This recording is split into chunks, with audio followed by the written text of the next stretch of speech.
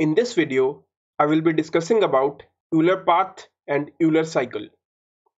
In the previous video, we discussed about Hamiltonian path, in which we visit each vertex of the graph exactly once. Now, if we visit each edge of the graph, then that path becomes Euler path. So here we visit each edge exactly once.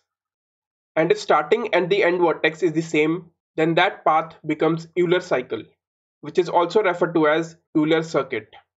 Let's see an example. So in the left side graph, if we start the traversal from E, we can go from E to D, then to A, then to C, then to B, and then to A. So I've visited all the edges of the graph exactly once. So this is an Euler path.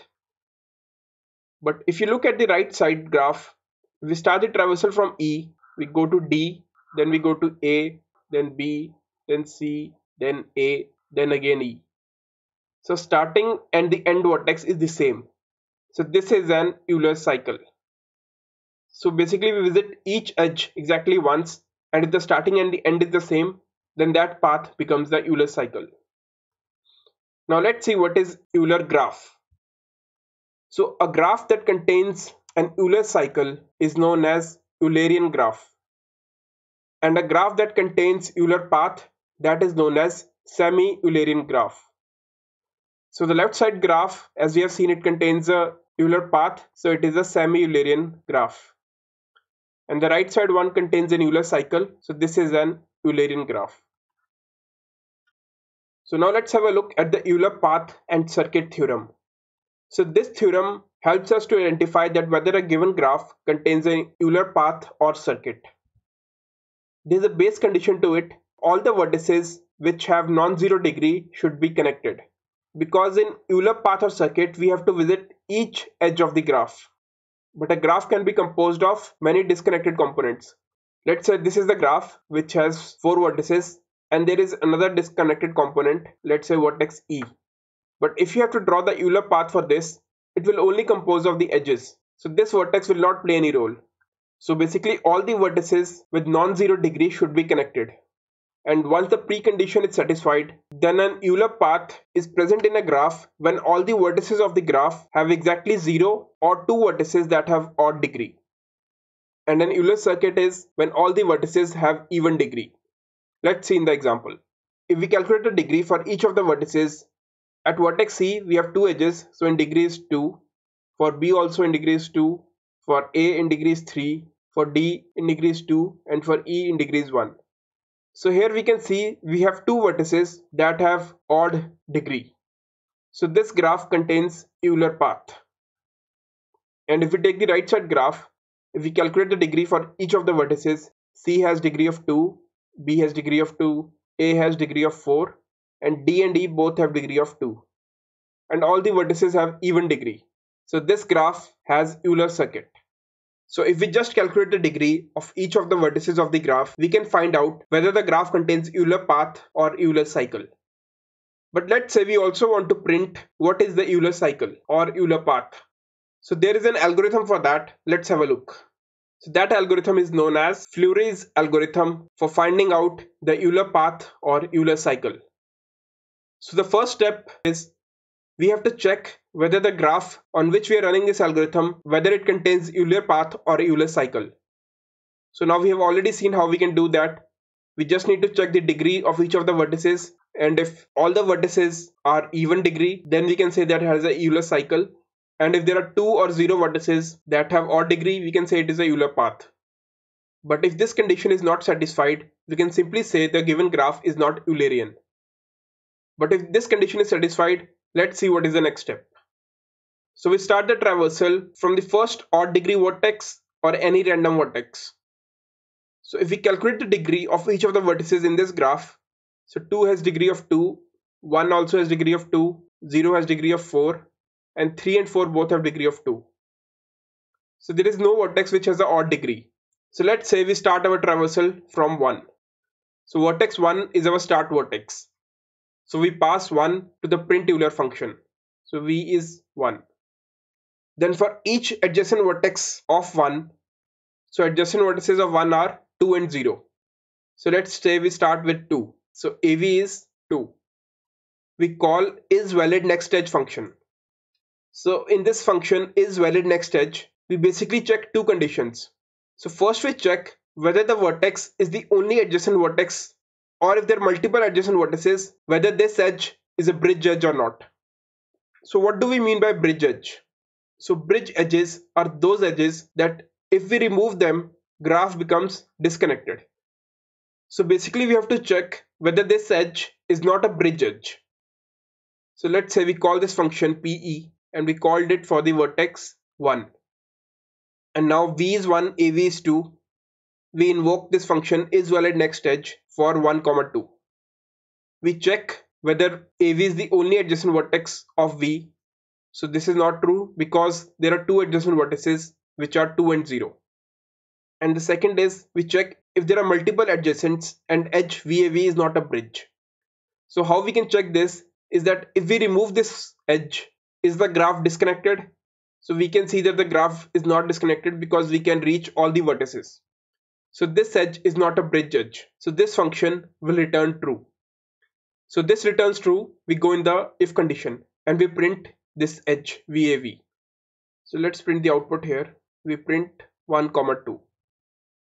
And in the next step, we remove this edge V, AV. And we call print Euler function for the vertex 2. So now V is 2 and we have to call for each adjacent vertex of V. So adjacent vertices of 2 are only 0 because we have removed this edge. So AV is 0 now. Now we check this if condition isValidNextEdge. Now the vertices which we are passing here are 2 and 0. So we can see that 2 and 0 is the only edge which is connected to 2. So the first condition here is evaluated, which returns true. So we come inside the if condition and we print V to AV. So we print 2 to 0. And we remove this edge. And we call print Euler function for the vertex 0. So now V becomes 0. So adjacent vertices of 0 are 1, 3 and 4. So if we pick the vertex 1, so AV becomes 1. We check isValidNextEdge for 0, 1. We first check if AV is the only adjacent vertex. So this is wrong because for 0 we have 3 adjacent vertices which are 1, 3 and 4. We check the second condition. So if we see here, if we remove this edge 0, 1, then the graph becomes disconnected because 1 will be separated. So this edge is a bridge edge. So we cannot remove this. So this isValidNextEdge will return false. So this returns false. So we have to check the next adjacent vertex for 0. So the next adjacent vertex is 3. So AV becomes equal to 3. And we check isValidNextEdge for 0, 3. We check if it is the only adjacent vertex. It is not. And we check the second condition. So this edge is not a bridge edge because if we remove the edge from 0 to 3, 3 is not disconnected. The graph is still connected because we can reach 3 via 4. So this isValidNextEdge will return true. When this returns true, we print V to AV. So we print 0 to 3 and we remove this edge. And we call print Euler for the vertex 3. So now V is 3. Adjacent vertex of 3 which is left is vertex 4. So AV becomes equal to 4. And we check the isValidNextEdge for 3, 4. So now this is the only vertex which is adjacent to 3. So this will return true. When this returns true, we print the vertices 3 to 4 and we remove this edge. And we call print Euler for the vertex 4. So now V is 4. So adjacent vertex of 4 is only 0 because that is the only one left. So AV is 0.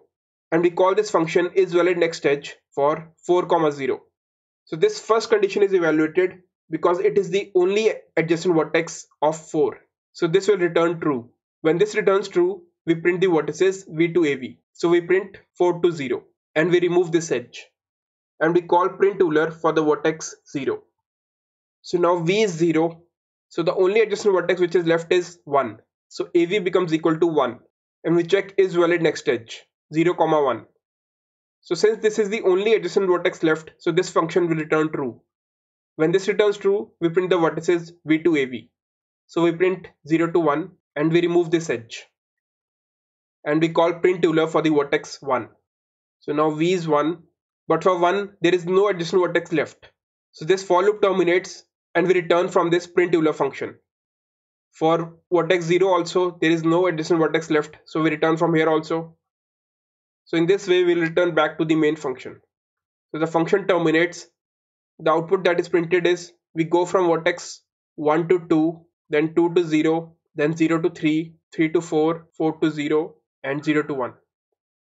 So this is how we obtain Euler path or Euler cycle. So the concept of bridges is important here is because basically we don't want to burn the bridges. We preserve them for completion of the path. So once we've understood the algorithm, let's see the implementation.